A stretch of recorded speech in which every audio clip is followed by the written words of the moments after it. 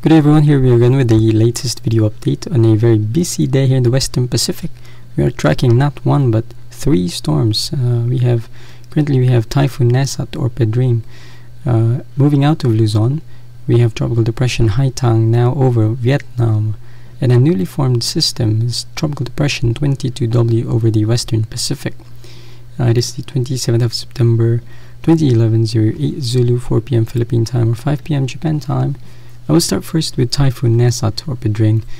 Now moving out of Luzon, as I said, you can see the cloud formation here. The central dense overcast is now moving into South China Sea. The last location was around 80 kilometers west-northwest of Baguio City, which is right around here, around 270 kilometers northwest of Manila. Maximum sustained winds have decreased to 165 kph, gusting to 195. Nesat is currently a Category 2 typhoon in the Saffir-Simpson scale. It is moving west-northwestward at 20 kph. See this is the wide view of the visible images. As you know, Nesat made landfall early this morning around 5 a.m. Philippine time near Casiguran, Aurora, around the Aurora-Isabela border actually, and moved west-northwestward, passing through the provinces of Quirino, Nueva Vizcaya, Benguet, and passing just north of Baguio City about a couple of hours ago. It actually accelerated around to 25 kph as it moves across Luzon. You can see it made landfall as a Category 3, a major typhoon. You can see in this microwave image. This was the microwave taken around roughly 8 hours ago, I would say, showing you the very impressive microwave eye, actually well-defined eye wall as it made landfall. So to be honest, I think we dodged a bullet here for Luzon in terms of typhoon. I mean, Cat 3 is still strong, no doubt about it, but if conditions were favorable a little bit earlier, we could have seen a super typhoon instead of a Cat 3, because once it sorted out the dry air issues it had about 24 to 36 hours ago, it really rapidly intensified from a Cat 1 to Cat 3 in less than 12 hours. And roughly when it was still over near Viracotanduanes, we weren't really seeing an eye wall. And then just before it made landfall here in Casiguran, you can see this very impressive eye wall, very rapid deepening as well. And as I said, peaked around Cat 3 typhoon with winds of around 195 gusting to 230 to 240 kph. The strongest winds definitely were felt near Isabela and here also in northern Aurora, particularly Casiguran there. Thank goodness right now it is now a Category 2 weekend. Still a strong typhoon, still deadly, definitely. See the convective image here, latest infrared image.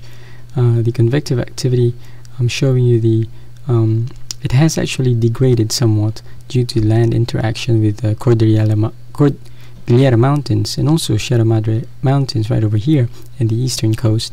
You can see it's also enhancing that southwest monsoon all across Visayas and Luzon, and bringing certainly light to moderate rains across parts of Palawan and also Visayas and even Mindanao. And also bringing in some strong waves actually here in Manila Bay. We've seen reports of videos and photos of Rojas Boulevard, the road adjacent to the Manila Bay, being inundated with few feet of water. Even the U.S. Embassy there actually also underwater there. So some interesting developments happening right now in Manila. You might want to continue checking with your local news channels there. But as for Nesat, as I said, is now moving overland. Moving over the South China Sea. See convective activity still stronger, particularly in the northern and western side. You can kind of see somewhat of a clearing or a warming trend here. I'm not sure if this is the eye sort of trying to reappear again, but we'll have to see the trends later tonight. Definitely going to be interesting. And as it moves over water, certainly begin re-intensifying again. But again, the good news now is it is now moving away from Luzon.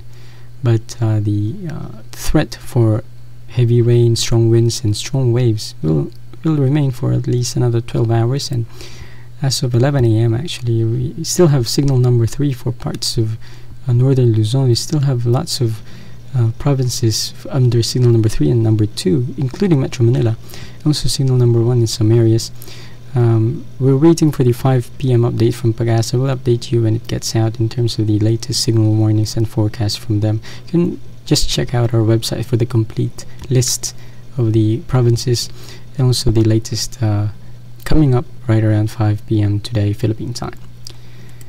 In terms of the rain so far, we have the Tagaytay radar from Pag-asa, latest radar image, roughly taken about 2 hours ago, showing you these bands of heavy rain. Moving over central and southern Tagalog regions, including Metro Manila, which is right over here. Rainfall rates around 30 to even 50 millimeters per hour, so definitely going to be causing widespread flooding and landslides. And yes, as Nesat moves right over here, northwest of Manila, it will continue enhancing that southwest monsoon, and also that inflow, these feeder bands into the circulation, will continue bringing heavy rain for maybe at least another 24 hours, particularly here in the western coast of Luzon. And also I want to just show you here the current conditions. This is actually as of 3 p.m, so about an hour ago now. See, the strongest of winds right now is being felt here in Subic. This is based on the airport reports around Luzon.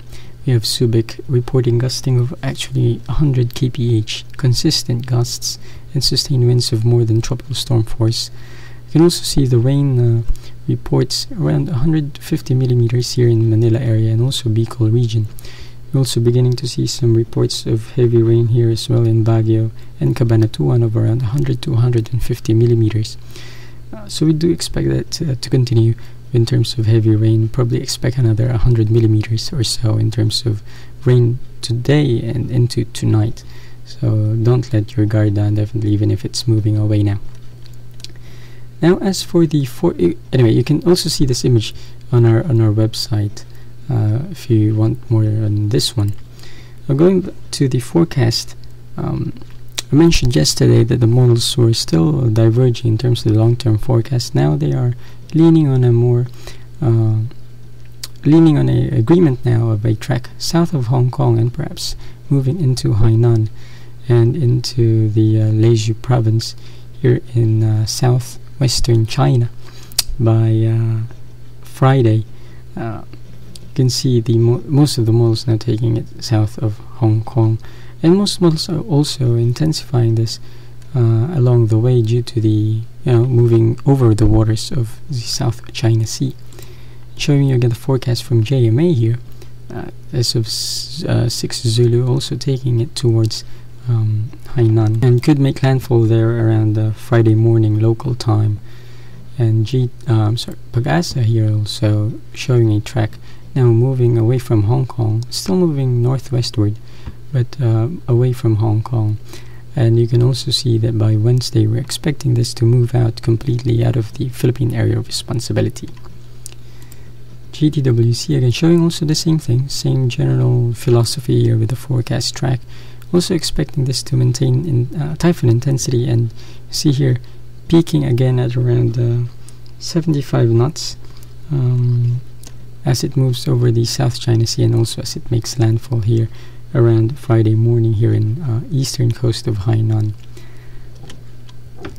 As for the intensity, as I said, it is going to be moving over South China Sea. Warm waters, high ocean heat content as well. Favorable conditions, I would say, for the next 2 days. Probably going to be seeing this maintaining Cat 2 intensity actually. But however, the wind shear, there is a wind shear here, moderate wind shear and 20 knots. However, the good outflow and also the warm waters in South China Sea should offset the wind shear effect for at least maybe a day or so. And then it could start seeing stronger wind shear as it approaches Hainan by later this week. But again, the general forecast right now would be a typhoon hitting either Hainan or southern China by the end of the week. So that is the update now for Nesat. Moving on to the other storm, we have Tropical Depression Haitang. It has made landfall here in the coast of Vietnam, here in the central part of Vietnam earlier this morning. Also accelerated 20 kph. Remember, we were expecting this to make landfall Tuesday afternoon. It instead made landfall Tuesday morning, so yeah, it accelerated, and it is now located approximately 470 kilometers south of Hanoi, which is right over here, around 170 kilometers northwest of Da Nang, Vietnam, right over here. Maximum sustained winds decreased now to 45 kph, gusting to 70. Haitang is moving westward at 20 kph, now crossing into Laos.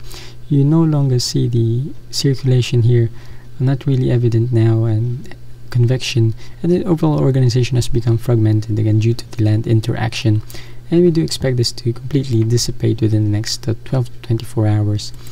You can see the convective activity here, showing you some intense convection still associated with Haitang, but again sheared to the west and southwest. You have some very cold cloud types as well over Laos and Thailand. Just running the numbers here from rainfall reports. We have rain from Da Nang around 60 millimeters, Dong Hoi around 110, and even Hanoi receiving actually 70 millimeters over the past 24 hours. So yeah, this storm did bring some moderate to heavy rain. We do expect maybe another 50 to 100 millimeters by tonight in terms of rain. So still has threats for landslides and then flooding, urban flooding as well. So something to keep in mind with the Indochina. Also, as it dissipates, the remnants will still bring rains across Laos, Myanmar, and Thailand. So for over the next few days, and also enhancing that monsoonal flow there as well. Just a heads up, JMA and JTWC has given their final update on this storm. Likewise, this will also be our final update for Tropical Depression Haitang.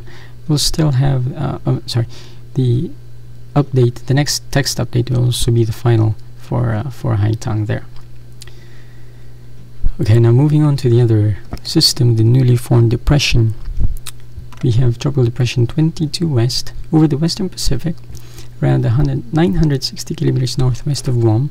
Guam is right over here, and maximum sustained winds are around 55, gusting to 80 kilometers, and 22 W is moving west-northwestward at 10 kilometers per hour.